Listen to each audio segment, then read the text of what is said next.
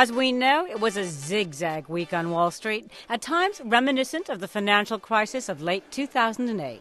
Yesterday, the U.S. stock market closed on a high note, despite days of record-setting swings caused by investor concerns about the global economy.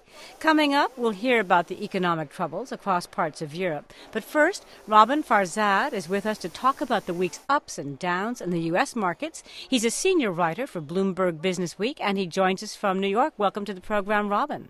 Oh, thank you for having me. So we all witnessed the volatility on Wall Street. Tell us what happened these last few days, will you?